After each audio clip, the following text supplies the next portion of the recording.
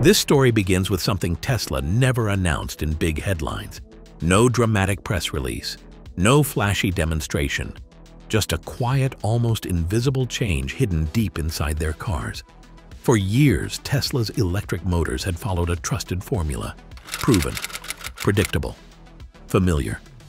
But suddenly that formula was gone. Engineers at Tesla made a bold decision, ripping out the very heart of what had powered their flagship Model S for years, replacing it with something new, something strange, a motor design most people had never heard of. The question is, why? What problem were they trying to solve? And what did they discover? The old Tesla motor problem. Before this quiet shift happened, Tesla's flagship cars, especially the Model S, relied on a type of motor called the induction motor. It wasn't a new invention. In fact, it had been around for more than a century. Rugged, reliable, and relatively simple, it was the kind of machine engineers trusted. At its core, the induction motor works by sending alternating current through coils wrapped around the outside of the motor. This created a rotating magnetic field. That field would then induce an electric current in the rotor, the spinning part inside. The two magnetic fields interacted, and the rotor turned. It sounds straightforward, and for the most part, it was. Induction motors offered decent performance, especially at higher speeds. They had no permanent magnets inside, which made them cheaper and less dependent on rare earth materials. But there was a trade-off.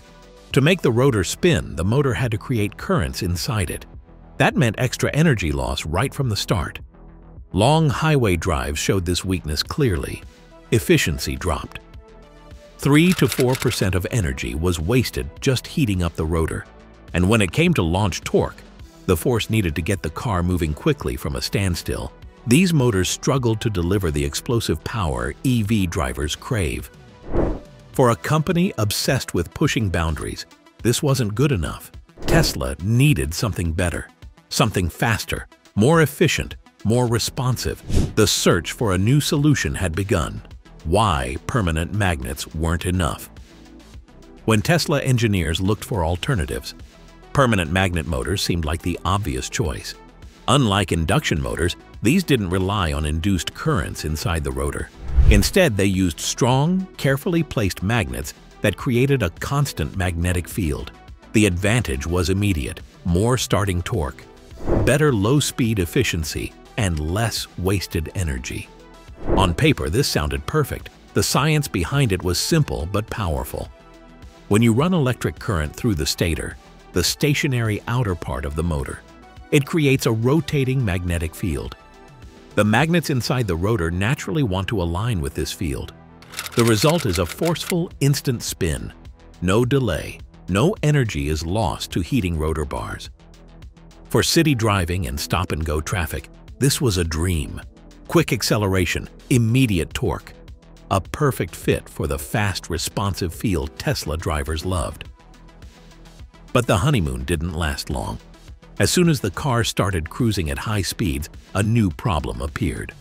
Something called back electromotive force, or back EMF. At higher RPMs, the rotor's strong magnetic field started fighting against the incoming electrical energy from the battery. This invisible pushback made the motor harder to control and less efficient at highway speeds.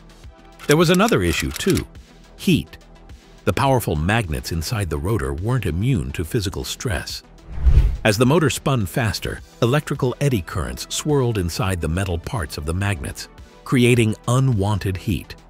Over time, this raised the risk of the magnets weakening or even demagnetizing completely. Tesla engineers found themselves stuck. They had a motor that was great for low-speed power but bad for high-speed cruising. And the old induction motors were the exact opposite: better at high speeds but less efficient during acceleration. It became clear neither solution was enough on its own.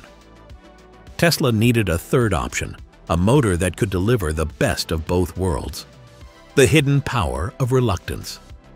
To solve the puzzle, Tesla engineers turned their attention to something less talked about in the world of electric motors: reluctance. At first glance, the concept seems almost too simple. Reluctance is just a material's tendency to resist the flow of magnetic fields. Think about how an iron nail jumps toward a magnet. The nail prefers to stay where the magnetic field is strongest, because that's the path of least resistance for magnetic lines to travel. Engineers call this a low reluctance path. But what happens if you shape your motor's rotor in a way that it constantly tries to move toward this low reluctance state as the magnetic field rotates? You get something special: reluctance torque. Instead of depending on magnets or induced currents to create motion, this design uses the physical geometry of the rotor. As the rotating magnetic field from the stator sweeps around, the rotor naturally tries to align itself with the moving field to minimize reluctance. It's like the rotor is always chasing the easiest magnetic path. Motors built on this principle are called synchronous reluctance motors. They don't require expensive magnets. They don't suffer from back EMF in the same way. And they're incredibly efficient at higher speeds. But they also come with a downside. At low speeds and during vehicle launches, their torque output lags behind what a permanent magnet motor can deliver. Alone, they couldn't solve Tesla's full performance challenge. However, the engineering team at Tesla wasn't looking for one motor or the other. They were looking for a way to combine the strengths of both. The next phase of their motor revolution was about to take shape. Now first, like always, be sure to hit the like button down below. It helps us out tremendously with the reach of this video. Thank you. Tesla's new hybrid motor design. The answer lay in a clever blend of two opposing ideas. Instead of choosing between a permanent magnet motor and a reluctance motor, Tesla engineers asked a simple but bold question: why not use both at the same time? This thinking gave birth to Tesla's internal permanent magnet synchronous reluctance motor, or IPM-SynRM for short.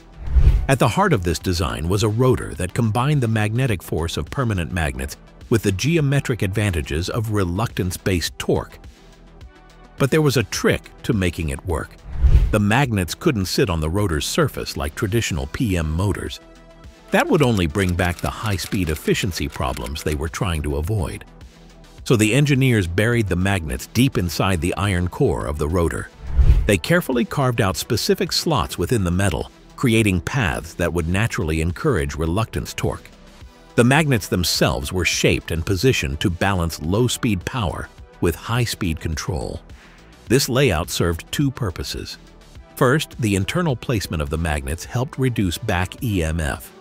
The further the magnets were from the stator windings, the less influence they had on unwanted voltage buildup at high speeds. Second, the unique slot geometry amplified the rotor's natural tendency to align with the rotating magnetic field, boosting reluctance torque. Tesla didn't stop there. They went further and segmented each magnet into smaller pieces inside the rotor. This might seem like a minor detail, but it played a big role in controlling heat. Smaller segments meant lower eddy current losses, keeping the magnets cooler during operation and preventing demagnetization. What emerged from this design wasn't just a new motor, it was a hybrid system, one that delivered high torque at low speeds and maintained efficiency as the RPM climbed. The motor didn't just spin, it adapted. How Tesla controls torque and speed. Building a hybrid motor was only part of the challenge. The real magic came in how Tesla controlled it. At the center of this control system was something called the rotating magnetic field angle, or RMF angle for short. This is the angle between the magnetic field generated by the stator and the rotor's magnetic field. Adjusting this angle allowed Tesla engineers to control how much torque the motor produced at any given moment. At low speeds, where instant torque mattered most, Tesla kept the RMF angle near the sweet spot where both permanent magnet torque and reluctance torque peaked together. This made launches from a standstill feel aggressive and effortless. But when the car started reaching higher speeds, something interesting happened.